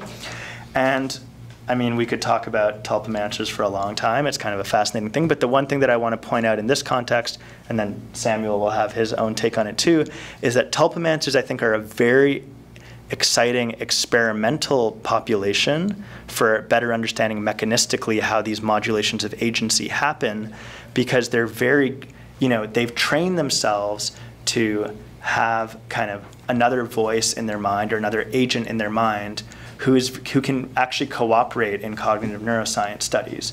So for instance, I'm just going to go fast here, but basically, so now we've designed a task inspired by work by Quentin Deely in Hypnosis in the using hypnotic suggestion. But here we're basically designing a task where we can have inner thought experiences like finishing a simple sentence in your mind, but we can either ask the subject to finish the sentence in their mind, or we can ask the tulpa to finish the sentence.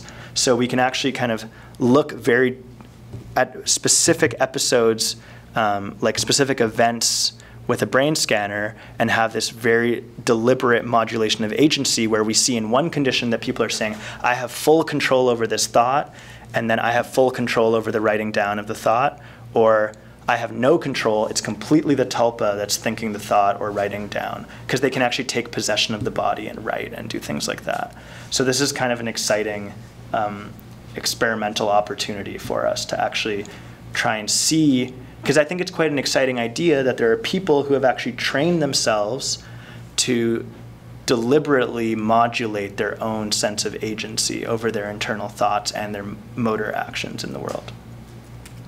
So, I'll hand it over to you. Okay, sure. I guess I'll try to present a brief, entirely deflationist account of tulpomancy, because for me, tulpomancy is interesting precisely, as you pointed out, because it may illuminate some fundamentally normal, universal cognitive and social mechanisms through which such things as illusions of agency or the self, etc., might emerge. So I started working on, I conducted a 10-month cyberethnography of tulpomancers in 2014, 2015, in which I used a few psychological measures like absorption, sociability, social cognition, and that sort of thing. And it was at that time that I started collaborating with Lawrence Kermeyer, who became my mentor, and Maxwell Ramstad. And most of the ideas that I had that became my contribution to the cultural affordances model came from tulpomancy. So one of the first insights that I had is that, isn't it interesting that the experience of voluntarily conjuring an imaginary friend, an imaginary companion, that eventually becomes experienced as automatic, as basically a semi-permanent auditory hallucination, but is not accompanied by any kind of distress. Isn't it amazing that this kind of experience is possible? So this is when I started thinking about the notion of regimes of attention. So briefly put, these experiences are possible when a group of people more or less organically create a set of goals, some social norms together, to the extent that these experiences are desirable and sort of rewarded. Okay. But then I was also very interested in the kind of basic human cognitive machinery that makes these experiences possible. The experience, again, of having a being that lives inside your head, or of hearing voices, for example, in a non-pathological sort of manner. So you may recall from a few days ago the model of thinking through other minds that I presented, where the basic idea is that our mental experience is always saturated with cryptotulpa or prototulpa or tulpa-like experiences, because we're always sort of invariably thinking not just about, but through other minds. So if you find yourself walking down the street and then all of a sudden you see something interesting, you take a picture and you send that picture to your friend because you know your friend would have found that interesting. So what happened prior to that is you had a sort of a prototulpa moment where you were seeing the world through your friends, through the perspective of your friend's desire, for example. You were basically thinking through the mind of another person. So the basic idea, the very long story short, is that because cognition is already social, because we already have many mental models of other people in our minds that guide our everyday action and perception, then once you have a cultural context that basically trains, that rewards these kinds of experiences, then you can have something like tulpomancy, or indeed you can have something like an organized religion where people eventually communicate with deities. So that's pardon? Yeah, so that's about all I have to say in terms of why there's nothing that extraordinary about tulpomancy. It's just an emerging, interesting cultural context that happens to tap into or to harness those fundamentally normal kinds of experiences. So Mikey, do you want to? You could probably, I mean, basically here now it's kind of leading up to your tyranny. Was this not? Please tell us a bit about what you're thinking, though, because you are the real and serious neuroscientist and scholar of meditation. I mean, so it kind of back to like thinking again about context in the study of meditation. So it's actually this is an example. This is a meditation studio in Manhattan where you can pay like some some amount of money to book a little room for yourself to take some time out of your busy day and meditate or take a meditation class.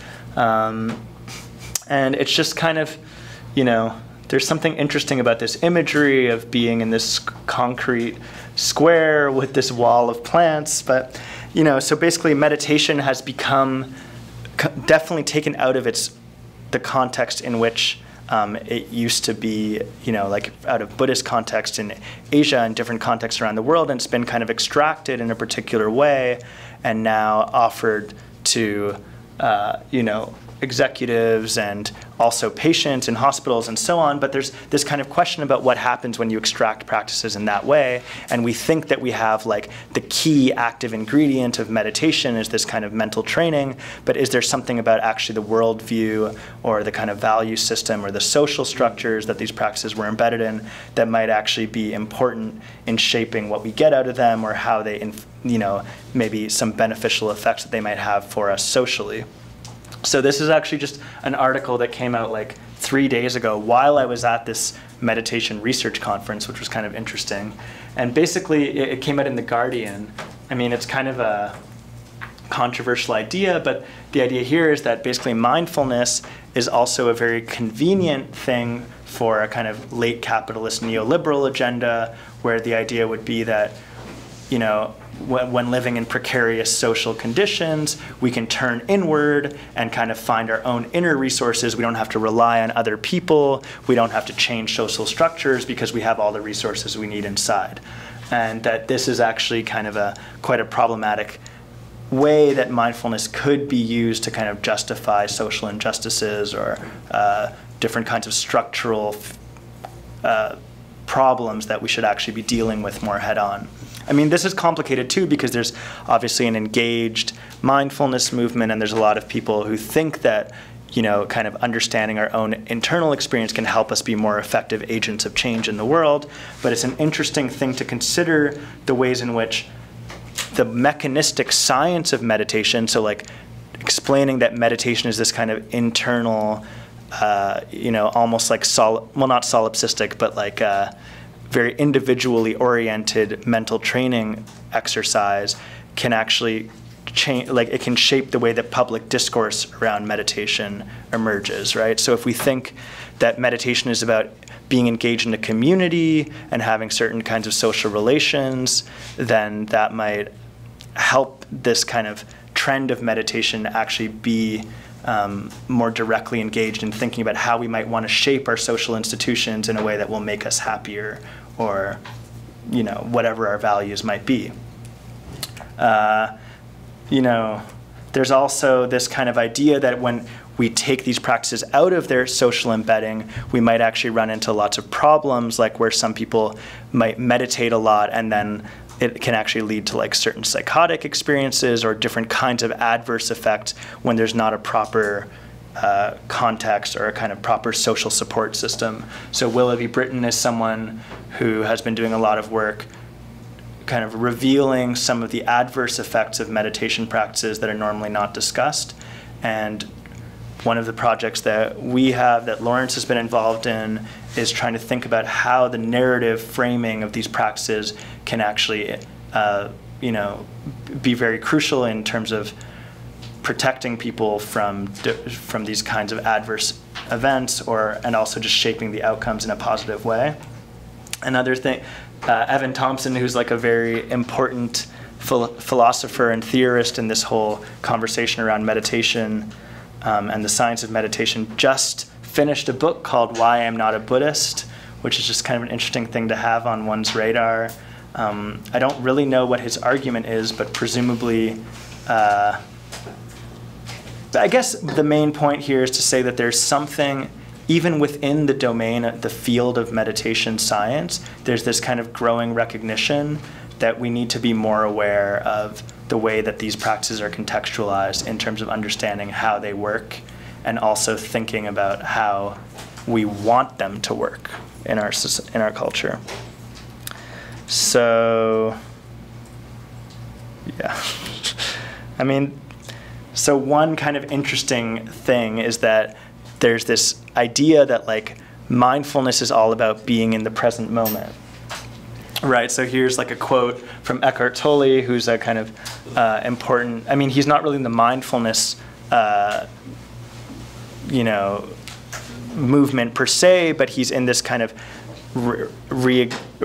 like coming back to the spirituality, spiritual but not religious in a Western context. And there's this kind of idea that the past has no power over the present moment, the future is an illusion, the past is just kind of a reconstruction, the only thing that's really real is now. And obviously there's some kind of truth to this, but there's also something a bit, you know, problematic or potentially dangerous in the idea that where we come from doesn't matter, where we're going doesn't matter, all that matters is paying attention to now. You know, clearly, like, if we're ruminating in some kind of depressive way, or if we're like overly obsessed with how things might end up, then that can also be somehow out of balance, or, you know, not a helpful approach to things. But there's also potentially some kind of over-valorizing of the present moment, which is part of, I think, what's happened in this extracting of mindfulness from their original contexts, where actually if you look at like Buddhist practices, a lot of Buddhist traditions really emphasize the importance of holding the proper view and understanding of what these practices are going to do for you and what they're going to do for your community, and how the practices are always communal from the get-go. And so there's really not, I mean, clearly the present moment is important, but there's also this whole narrative and kind of like individual narrative, also social narrative and historical narrative that is always in play in mindfulness and in meditative practice. So with that, I will leave you to your... Where's my other slide? Oh, yeah. Yeah. I'm not quite sure how to go about this. I just want to end by sharing a few thoughts and questions, and hopefully a conversation. The question that interests me here is the place of the mindfulness craze in a really interesting historical moment, a present-day historical moment where, using the predictive processing metaphor, we may agree that there's people have a really interesting and strange relationship with temporality and with the self and others in ways that may be quite historically novel. And I want to just interrogate the place of mindfulness culture and the craze for mindfulness in this present context.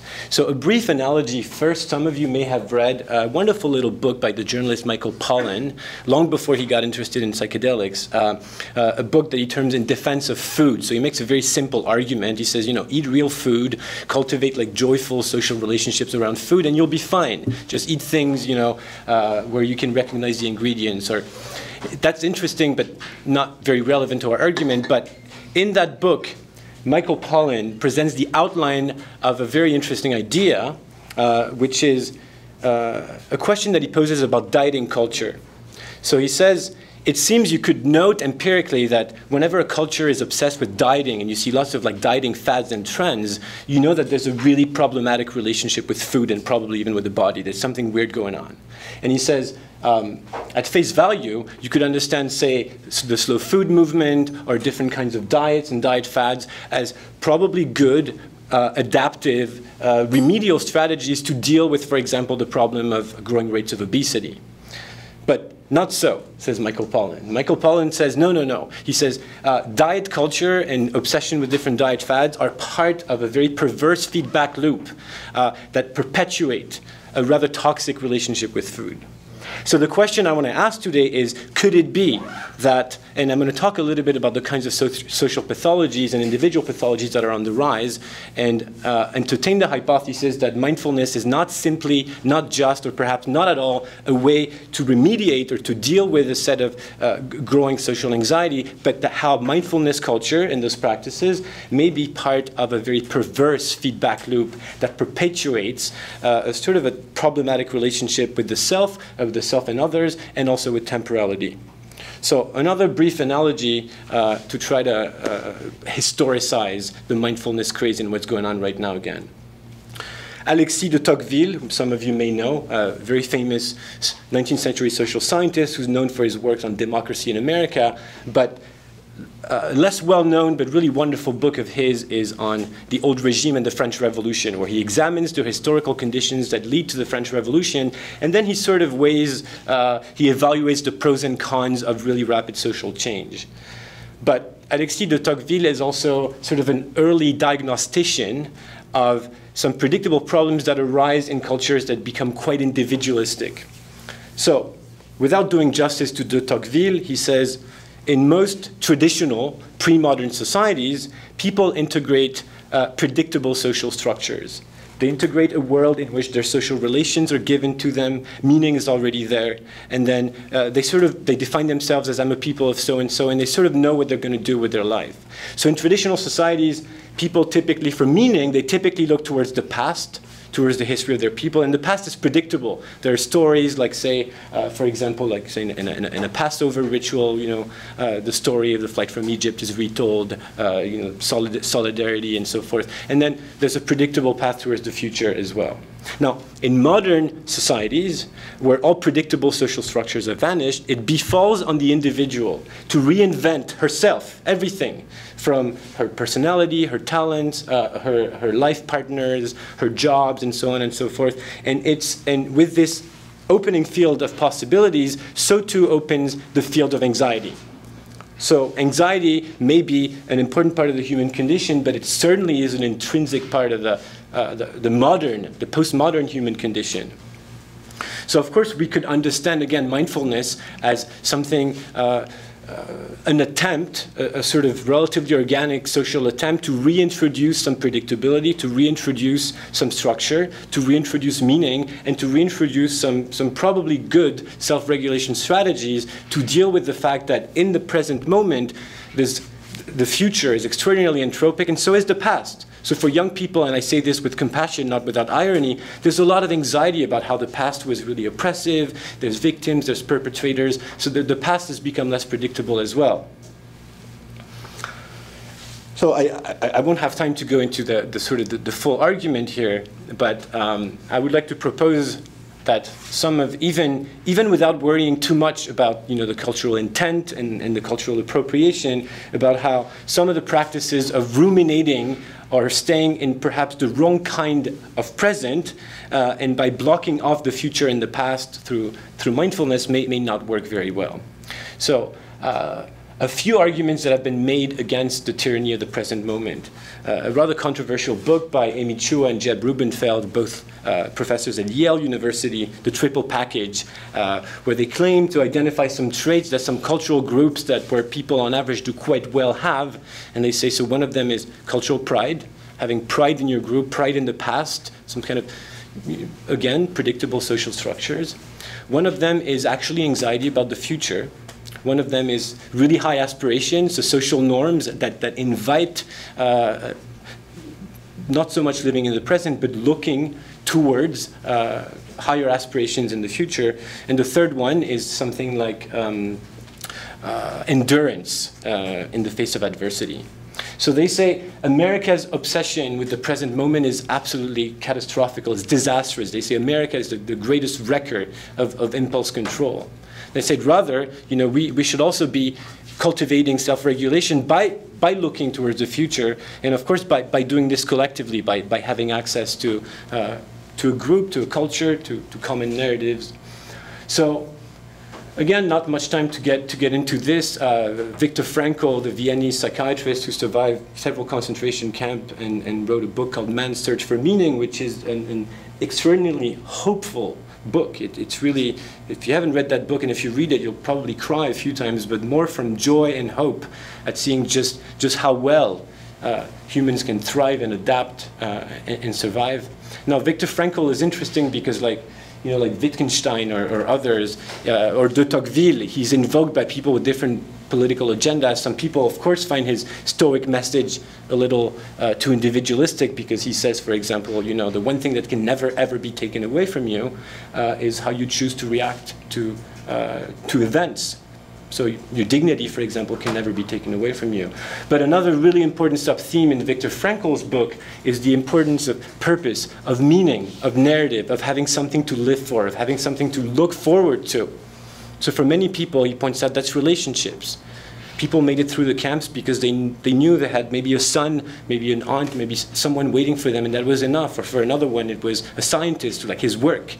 Like there were so many questions left to answer.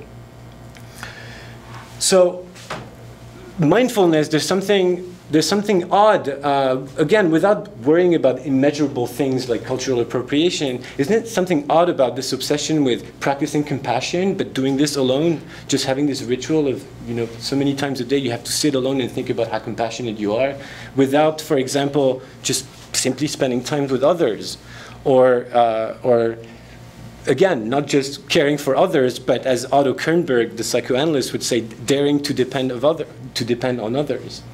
So again, could it be that this sort of, there's something accidentally toxic and fragilizing about the culture of self-care, where we're always sort of rehearsing some unexplained anxieties in the present without really crafting some narratives together, something to look forward to together.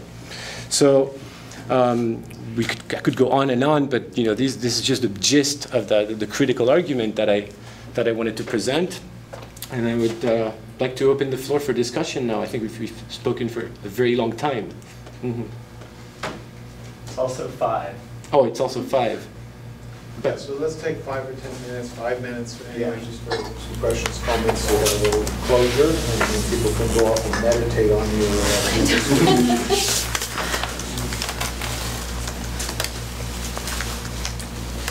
I will just say that I think an important counterpoint to Viktor Frankl is Primo Levi, the drowned in the sea. Because there is always a risk when you talk about people who survive with very good attitude that you create a misleading, in a sense, heroic narrative. Yes, it's probably on balance better to have, you know, a sense of one's own meaning-making capacity and to find meaning. But that's not always under people's control. And so just along with your critique of the sort of the neoliberal, you know, thing that's going on with all these practices, I would say there's also a risk that in trying to unmask the poor me or the, you know, wounded bird kind of scenario, you play into accounts that don't want to acknowledge just how powerless and just how crushed many people are. So that, you know, both things are going on. We're trying to expose things. It was a step forward. People said, look, you know, child abuse is much more prevalent than you realize, but it becomes a problem. People say, well, this explains everything now, and I have no agency and no possibilities in my life. And every small version of this is the worst. And you know, those are all the excesses. So somehow how to recognize both extremities and co-optations of a more, you know, wise middle road with these. For sure. And as I'm sure you'll recall, Viktor Frankl he wanted to publish his book anonymously. He was reluctant to be celebrated as a survivor. He said, in fact, for sure, the best one of us did not return, because the things that people have to do to survive sometimes, they really have to forego their basic solidarity and humanity, and absolutely. And but I'm trying to make... Down, you know, Agamben and whatever, so they're torn down to sort of, you know, barely functioning cognitive states between starvation and abuse and so on. So, anyway, it's only a caution that... Of course. In the process of pointing to what I agree with totally in terms of the commercialization and the narrow view and the co-optation of all these things. We serve the same entities. It seems interesting and worrying to see that the more we're obsessed with mindfulness, the more as a society we appear to sort of be unwell. So there's a perverse feedback loop somewhere, and when we're trying to make sense of it. And the point about narratives, again, even if people pick a story to live by, even if they pick a philosophical story like Stoicism, the point that never gets mentioned is that no one can invent Stoicism on their own. There's a long cumulative history of traditions being kept alive, being taught, being relearned, and there's something fundamentally collective about that. And without those narratives that help frame our relationship with the future, and indeed with the past and the present, then we can't thrive, we can't live well, and we can never do that alone.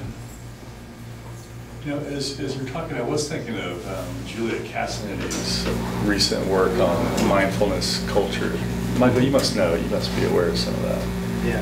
But she's doing work. Her work is in Thailand, but then also she had a comparative study in Sri Lanka and Myanmar as well.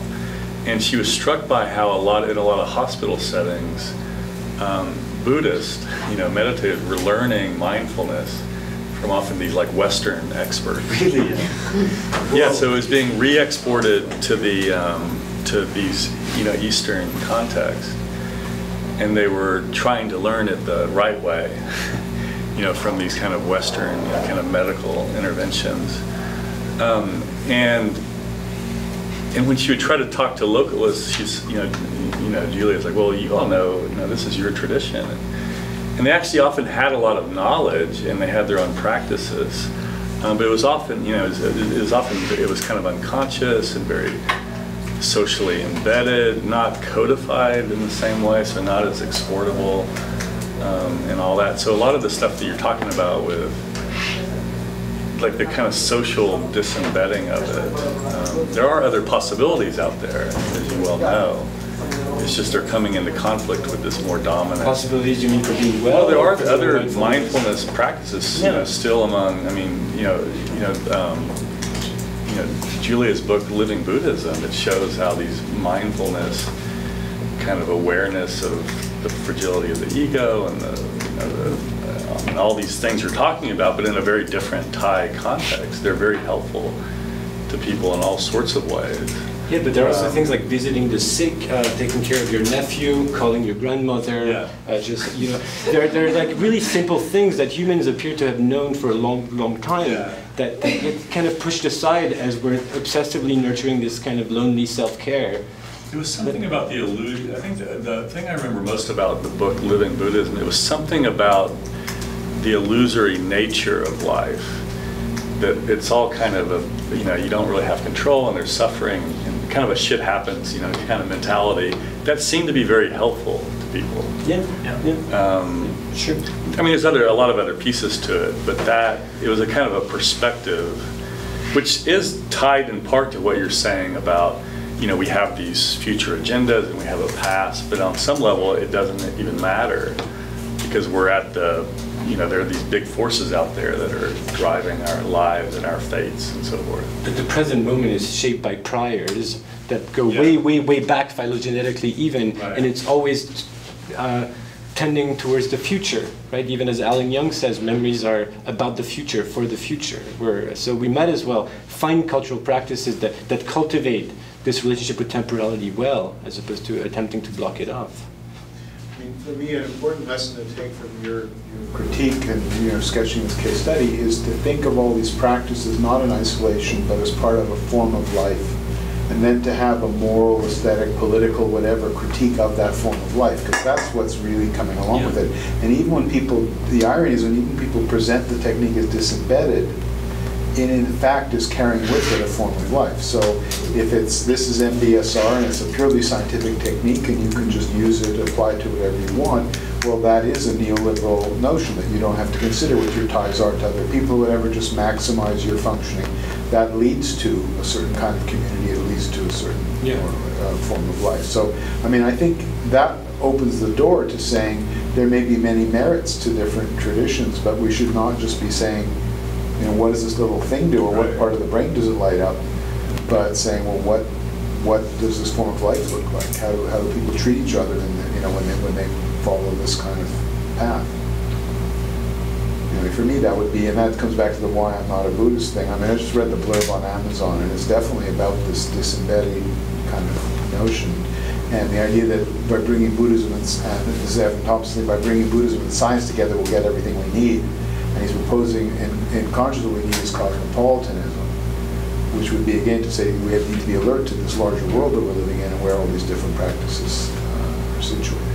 I recall you had a talk called Why I'm Not a Buddhist years ago, in 2015 or so. I wanted to write a paper along those lines, and now there's no point in it.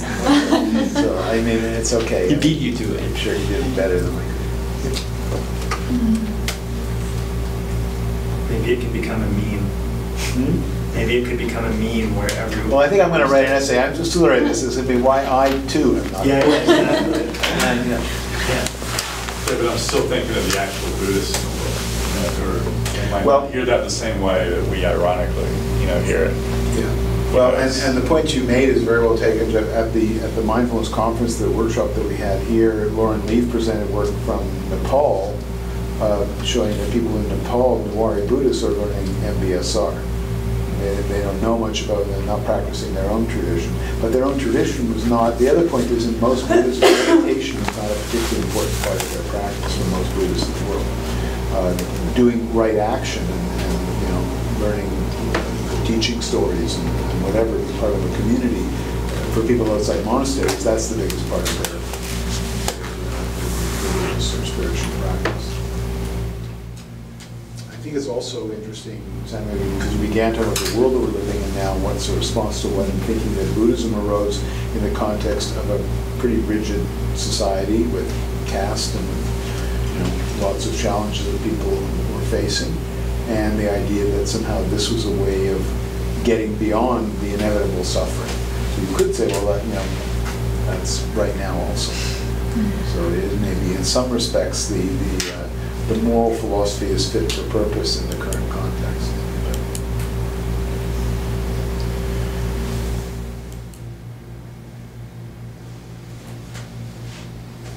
I think everybody needs to go get recharged.